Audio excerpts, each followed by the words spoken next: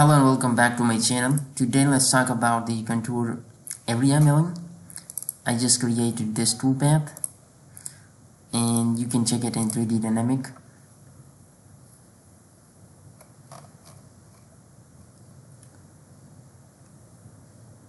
See, this is how I just clean up this pot.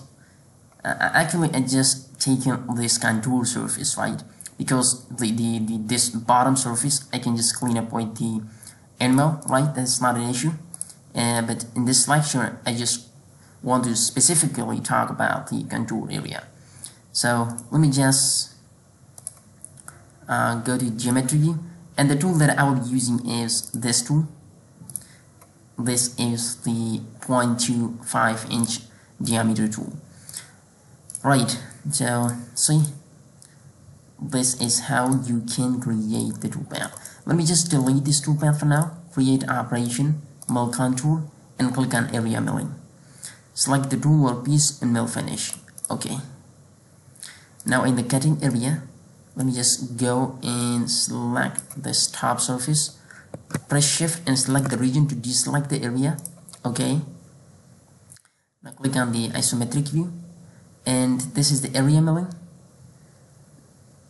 And I will select the radial zigzag with contour, and let me just decrease the percent flat diameter tool. Let me just delete this one. Depth per cut, merge distance.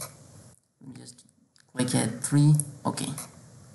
And now each and everything is fine. I just define my tool, which is this one. So if you click on the tool, you can define the tool number. Okay. And tool axis, you can even specify the vector, which is this vector.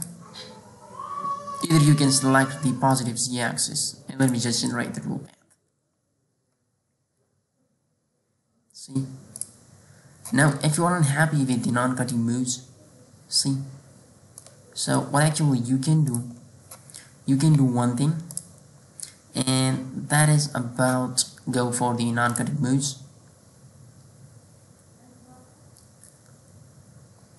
And go for the transfer rapid and specify a plane. Choose this plane and define the 0.2 inches. Okay. And now I will generate the toolpath. See? Now it's fine for me. I will verify it in 3D dynamic. Okay.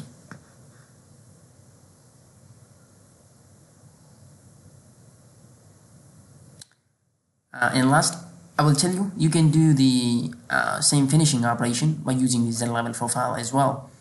But this was actually the best example to understand the contour area milling.